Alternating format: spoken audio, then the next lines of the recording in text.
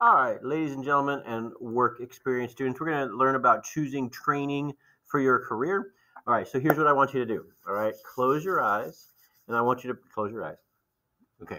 All right, so I want you to picture that you're on a lake and a boat. So your buddy bought a boat or your girlfriend bought a boat, right? And you're on this boat on the lake, and it's a beautiful day, and the lake actually has water in it, right? And so you're driving the boat, having a great time, and all of a sudden the motor on the boat stops, blah blah blah blah blah, and you're just sitting there dead in the water.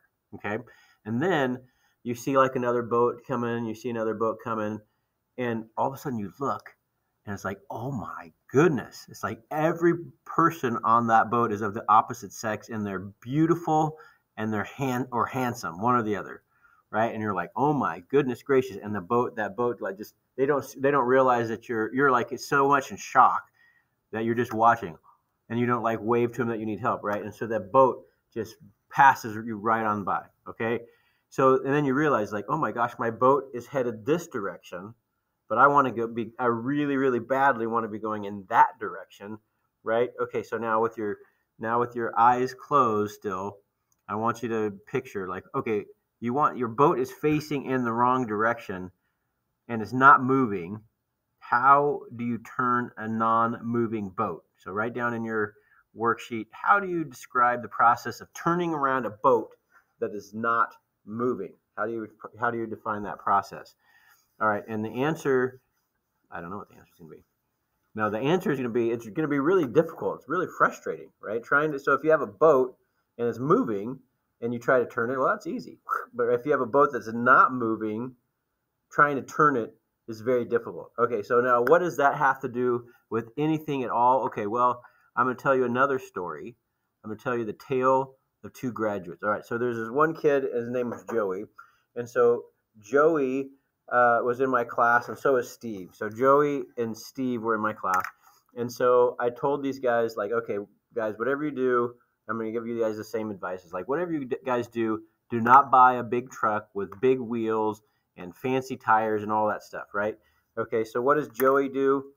In high school, he had a job for work experience, and what did he do? He bought a big truck with big rims and fancy tires, right? And of course, the next thing you know, he gets himself a girlfriend, right? So everything's great, right? So he's got this cool, super cool truck that's jacked up. He's got a beautiful girlfriend, right? And so, although now he has got to kind of work extra hours to pay for all this stuff, right? He's taking his girlfriend out on dates. He's got to pay truck payments, right? So the deal is this: is that he's super happy, right? And then he graduates, and he's still super happy.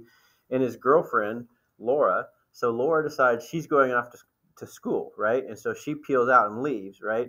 And so Joey's like, okay, well, Laura left. She went out of town to school, and then all of a sudden his job starts to get kind of stressful, and he hates his job, and he's like, man, you know what I would like to do is I would really like to go to off to school as well, right? Except for he can't. And why can't he? Why can't he go off to school? Well, the answer is he has to keep working his job to pay for his truck and to pay for his new rims and pay for his tires, right? So he's stuck. Okay, so the idea is, relating it back to the whole boat problem, is that, so for Joey, he didn't make any decisions, right? He just was like, oh, I'm working, I'm gonna buy a truck, I've got the girlfriend, right? His boat really wasn't going anywhere. He just like, oh, here's what's close around me. This is what I'm gonna take, right? And then all of a sudden he decides, like, oh, I want to change the direction of my life, right? But all of a sudden, just like that boat, it's very difficult because he kind of had himself trapped financially with like car payments and with a job he didn't like, and he never really even had a career path, right? Okay, so now let's take the story of another student. Okay, so Steve was a friend with Joey. Steve listened to my advice. I said, hey, don't buy a big truck and have car payments, and don't do all this stuff. And Steve listened. In fact, when I gave him advice on career stuff, he actually listened to it and he took it. And so he decided that he wanted to go to Stan State, and he was going to major in engineering. Okay, and so he got there and he decided, like, oh yeah, engineering's awesome. But when he got there, he started taking the classes, and he's like, oh, I don't really like engineering. the people are boring and the classes are really hard, and I really don't think I actually want to do that after all, and I want to switch to business. I want to be a business major. And so he goes into the counselor and he says, hey, I want to switch my majors. And the counselor is like, okay, well, let's look. And she's like, okay, well, your math classes will transfer over, and most of your stuff will transfer over. So the reality is you took this calculus class, and that actually isn't what you needed. So now that we look at it, you really needed to take more of a statistics class for business. So everything, all of your classes will transfer over to business, except for one. So that really doesn't put you behind very much. And it's like, okay, so what's the point of that? Okay, well, Steve, he was. Oh, you guys got to open your eyes now because I'm making all these hand gestures that don't make any sense if your eyes are still closed. So open your eyes. All right, so Steve, just kidding. I knew your eyes weren't closed that one. All right, so Steve was going in a direction, right? His boat was actually moving, right? He had like, oh, I'm going to go into engineering. And so he's moving in a direction, right? And then as he's moving in that direction, he learns new information like, oh, I don't really like engineering. Oh, I don't like the people in my classes. It's like, oh, this is not really what I thought. So, but he was moving in a direction, but he went into like, I want to change directions. And because he was actually moving forward, he had a plan, right? When he goes to switch direction, it's like not all that hard. Just like with a boat, if your boat is moving in a direction, then you can change. All right, so what is the point of all this stuff?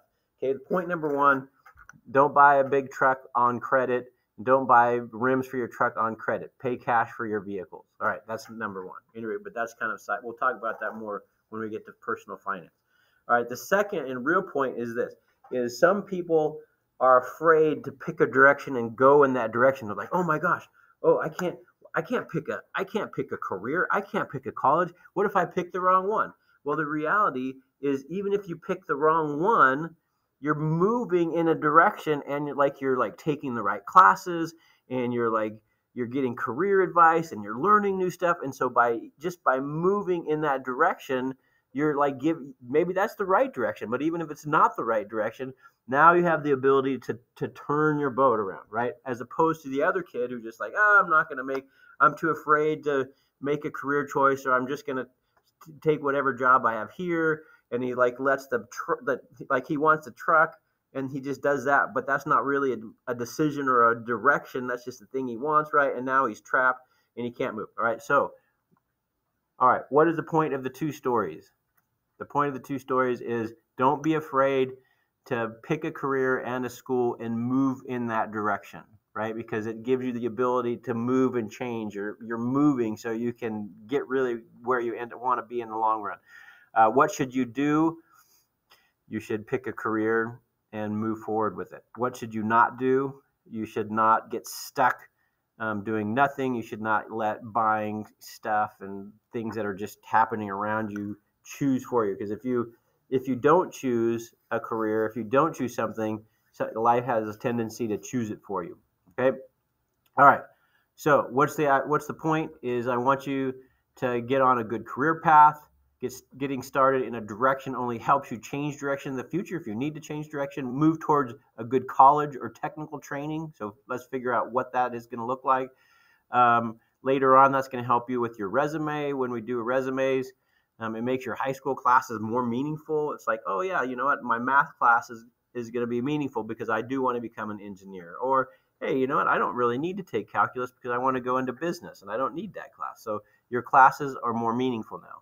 And it will motivate you to gain experience and skills that will aid your future. So by having a goal now, it's going to motivate you, hopefully. All right. So let's get started with the worksheet for college and training. Okay, so that's around here somewhere. Okay, so here we go. What is your name? What was your dream? So you should be able to answer these. Okay, so we just answered those together. What should you do? Yeah, we should. Yeah, so we just answered those. Okay, so here's what I want you to do. I want you to click here and do this. If you can do this, just try and do it. Great. And ignore the rest of this video. If you can't do it, then come back to this video and we'll do it together. And I'm pausing because I'm trying to get stuff going here.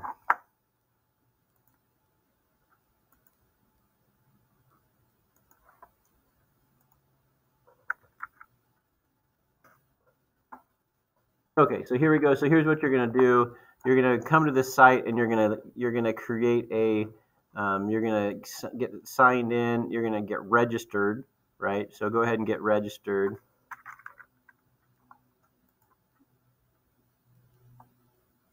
Oh, I'm gonna just sign in. You can just sign in with Google. Okay. All right. So what you want to do? Well, I guess I better hit pause and get this figured out. Hold on. Okay. So here we go. So all right, let's take a look at this. So we have. So we're going to go to that site right here. All right, and then you're going to click right here on college, and you're going to choose building your college list. So the idea is you're going to search for colleges that are appropriate for you. Now, if you're not going to college, if you're going to go to trade school, you're going to have to do a search for. Let's say you want to be an electrician. So you have to do a search as how do I become a journeyman electrician, and you're going to try to figure out training nearby and what that's going to look like. Okay, so because that's so scattered, I can't really make a step-by-step detail. You're going to just have to do it on your own and then answer these questions. All right, but for if you're in college, first of all, I want you to read this. Okay, read all this stuff. Okay, you're going to have to answer these questions. What are questions to ask yourself? Okay, it's important to get to know the campus and what you want to know about the campus.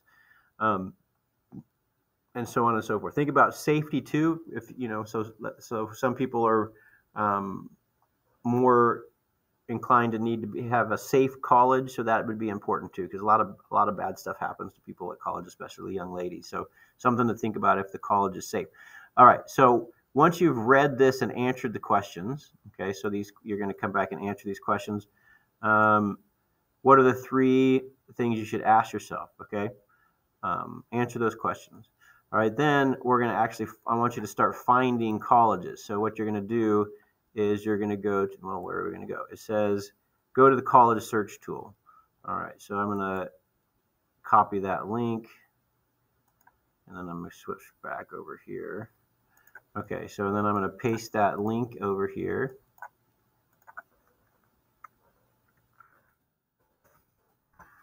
Okay, and then I'm going to type in a search. So for me, it sounds kind of silly, but my second choice for a job would be either engineering or ornamental horticulture.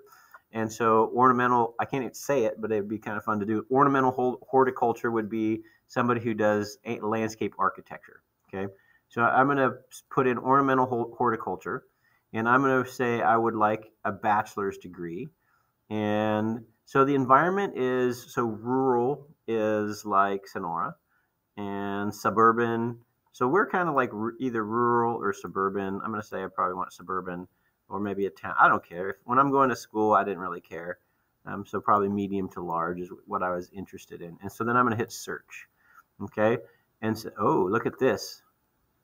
I would love to go to school at San Luis Obispo. So they have that program. Let's see, Cornell, no. Nope. Maybe Florida. Okay, maybe Utah.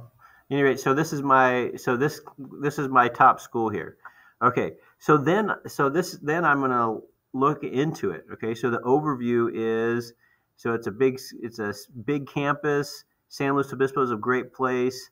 200 miles from Los Angeles. That's not a plus for me, but so anyway, you can click on here and learn more about it.